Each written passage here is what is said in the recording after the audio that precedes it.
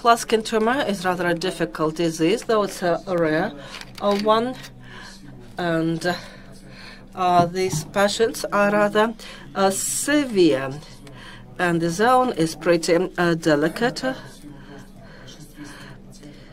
A majority of patients have chronic cholangitis, so the carcinoma in Gilos area is usually G2 or a G3 tumor with a low or moderate differentiation. Only 25% of patients, a quarter, are resectable. One's survival median doesn't exceed 40 months, and 5-year survival doesn't exceed 30%. At R0 resections, the relapse of disease happens in 50–70% of cases. With palliative treatment, the median survival is, if it's a local advanced tumor, no more than 17 months, and if it's metastatic, 10. That's the topical info about the disease from the United States. In 15 years, 4,300 patients were diagnosed. Only 6% had surgery in the biggest centers of the country dealing with the issue. 5-year survival was only in 49 patients. That's 1% of all the patients only. While the selection was rather strict, nearly healthy patients with somatic state of 0 and 2 were selected, with no bioactivity of tumor, with no aggressiveness of tumor, and regional lymph nodes had lesions only in 15%, and R1 resection was only done in 17% of our cases. All the patients had no non-controlled cholangitis, which again made the surgery more successful. For the fate of the other thousands of patients is rather doubtful. The problem is difficult. In 90% of cases, there's a mechanic, there's a hepatitis and there's a cholangitis, chronic relapsing cholangitis. We do the transcutaneous draining intervention or stanting. Anastomosis, digestive, that's to stop the jaundice. And according to the 8 randomized trials, the transcutaneous at Klatskin tumors at maximum blocks to stop cholangitis, the most efficient is if it's done transcutaneously and transhepatic intervention. This methodology improves palliative interventions. There may be photodynamic therapy, brachytherapy, and radiotherapy. As of today, we have the experience of our center, and we do not contradict as to this method. We often use combinations of different methods. This slide is about non-effective endoscopic drainage. Patients often can't stop specific treatment due to the early inadequate trans-liver or endoscopic interventions. Some 80% of patients require correction of these previous interventions of drainage due to permanently relapsing cholangitis. Up to 3 months is the waiting time for specific treatment. In this time, there's biliary cirrhosis formed in patients, and thus their prospects are pretty limited, and opportunities of treatment of such patients are limited as well, since they have a high bilirubin, even at normal drainage. Later, left picture, you see the plastic stent installed. It doesn't do its work. The biliary ducts are expanded. There's cholangitis.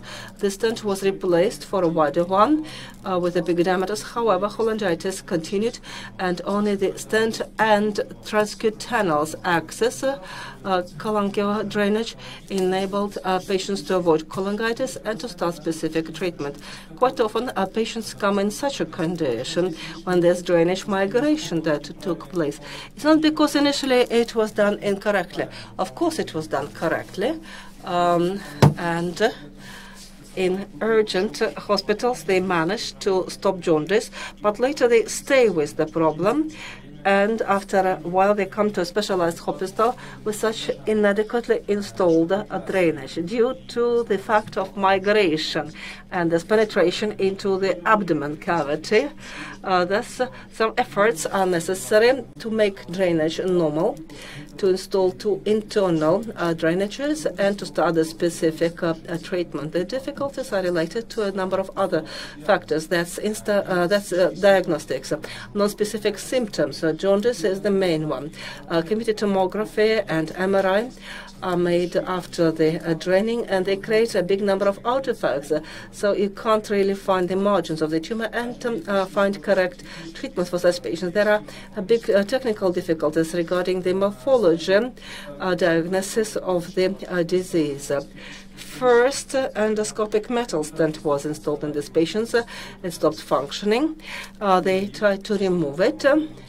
Thus, it was fragmented. Part of the stent was left inside the duct. Then it was incorrectly installed transcutaneously.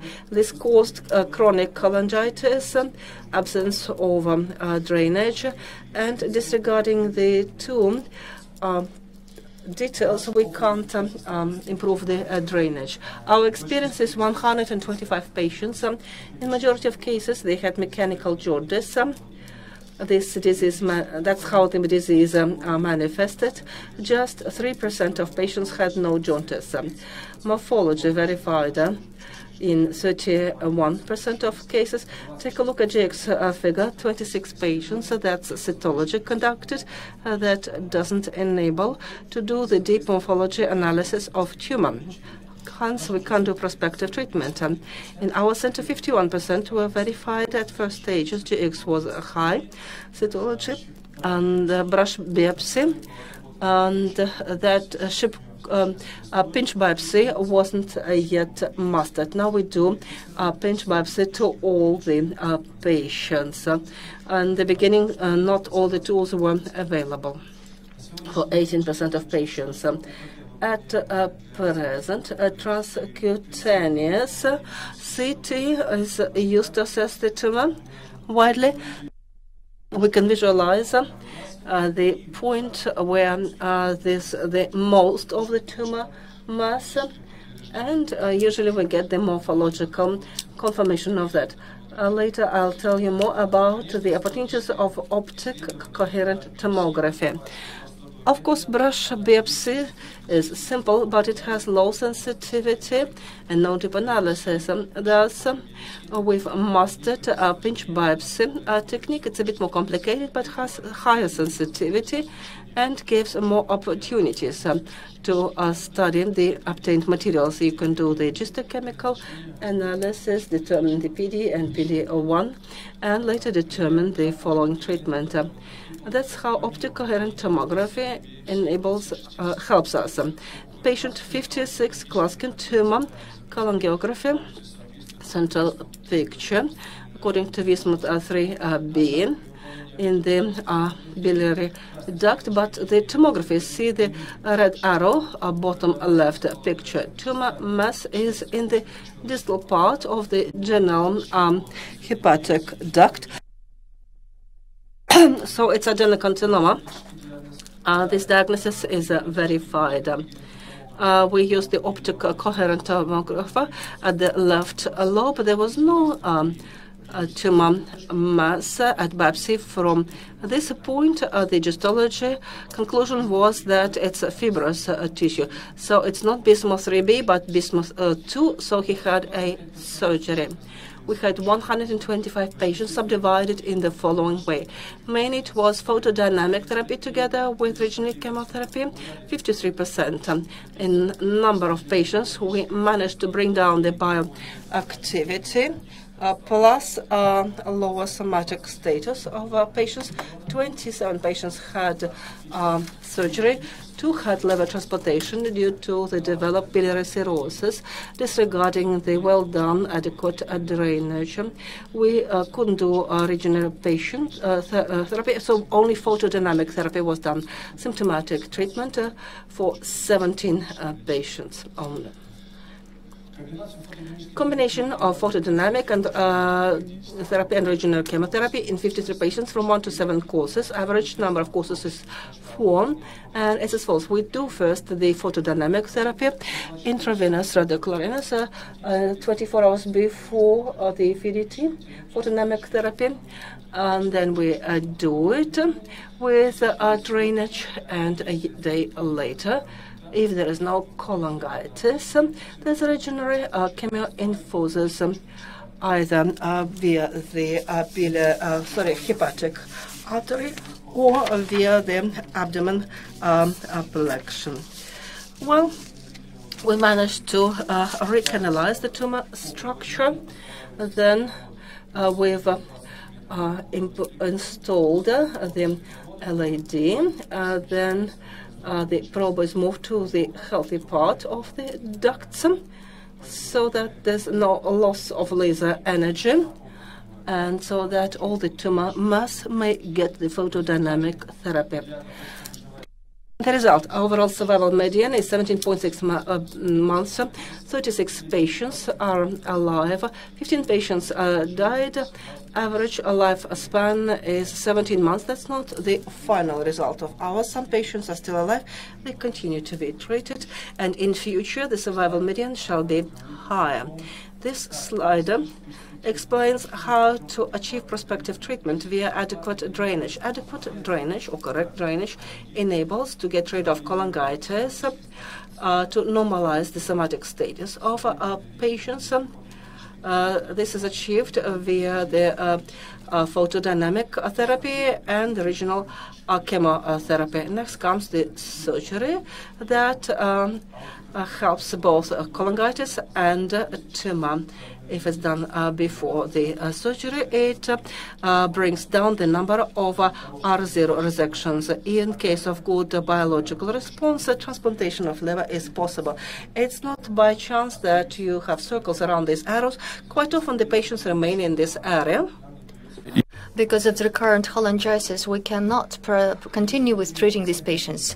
55 years, Klatskin tumor, August 2020, the mechanical jaundice manifested the disease, ECOG3, the local service installed outside cholangio drainage. He reaches ECOG4 status, and he is refused to be taken by the local medical service because it's non-resectable.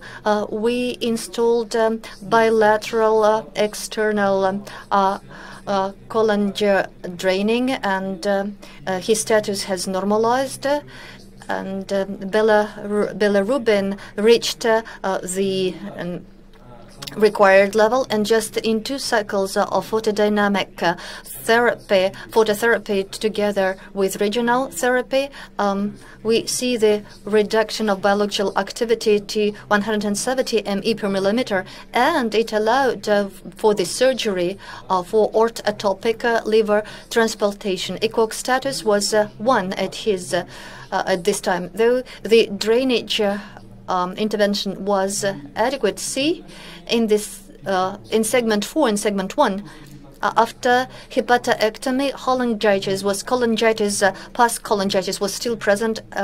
It just didn't manifest it clinically. Conclusions: MRI and MCT prior to cholangio draining allows to find the limits.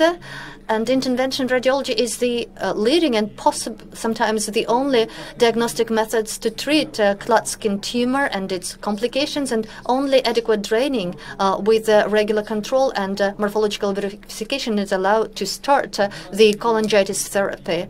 The combination of several methods allows for safe and efficient comprehensive treatment with adequate drainage for ducts and control cholangitis. Intraductile method for tumor impact is a safe method when there are complications. Further studies are needed for prospects for palliative methods like brachytherapy, radiotherapy, immunotherapy, and target therapy in these patients. 6. Resection of liver is the radical treatment both for tumor and chronic cholangitis. Well, OTP is still discussed, liver transplantation, but we think is the last stage for successful treatment for such patients. Thank you.